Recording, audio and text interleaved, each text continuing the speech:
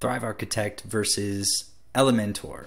For the most people, I'm going to go with Elementor on this one, and for a select few very focused marketers who want to build landing pages and opt-in pages very quickly and easily that are already sort of built for you, then I would go with Thrive.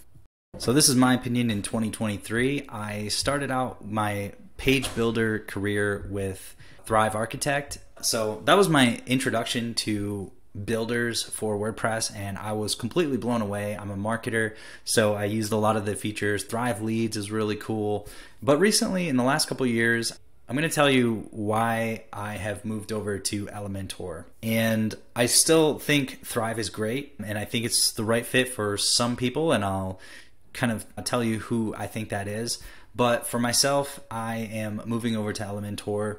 So the biggest difference between the two is that Elementor just hit this meteoric rise. I think when they both came out, they might have been pretty similar in numbers. I don't know that for sure, but that's just kind of the vibe that I got. And Thrive billed itself as, made for marketers. So it always appealed to me. However, as I started using it more, I started to notice that some of the features didn't really apply to me. It was again made for bloggers, and like I know people, their landing page builder is really amazing, and they have a lot of marketing focused landing pages. And so if you are a pure marketer, blogger, and you're not super into design as a concept for your websites, then actually I still think you should go with Thrive Architect. Like if you want landing pages and you want to host them yourself, then you could definitely use Thrive Themes and Thrive Architect.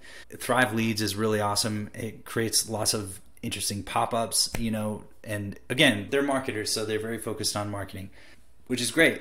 But why did I, as a marketer for the last 15 years, switch over to Elementor recently?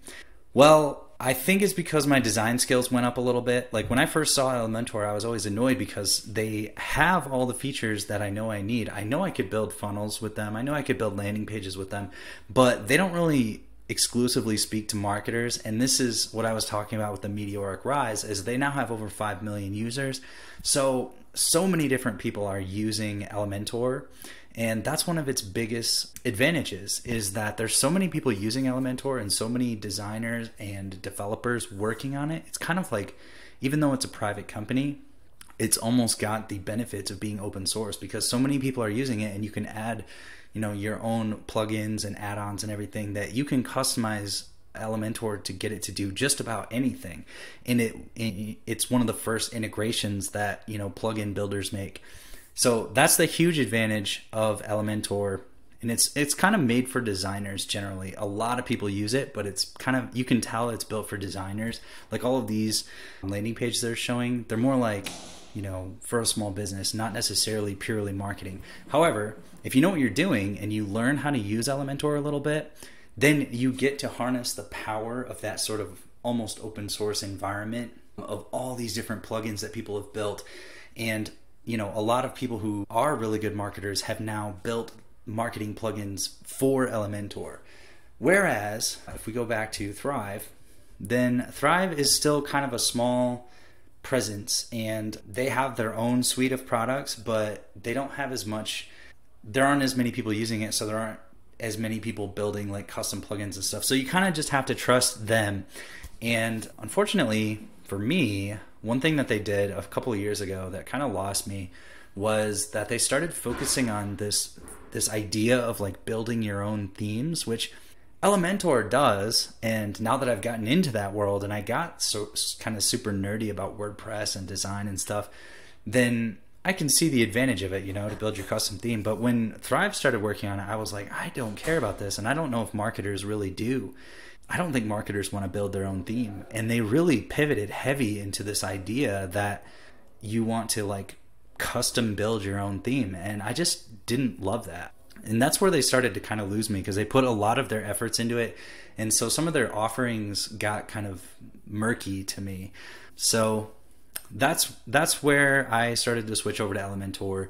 And ultimately, having used both, I would say if you are a marketer and you just want landing pages, you want really nice looking marketing focused, blog posts and stuff, you know that you're going to be like heavily, conversion focused, I guess, then, and you don't want to do a lot of custom design work, then I would go with Thrive Architect. It's still going to do the job, and it's a very nice page builder. And again, it has a lot of like landing page templates and stuff that are in sales page templates that are great. However, if you're a little more fluent in design and you know sort of how to make WordPress do what you need it to do, then Elementor has just got so much more customization, so many more plugins, so many more people are using it. There's so many more tutorials out there, and you're not sort of boxed into the Thrive community. You can take advantage of the fact that there are 5 million users and people are coming up with things all the time for Elementor. So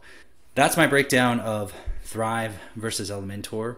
And I think that, again, if you are a marketer, you can start with Thrive.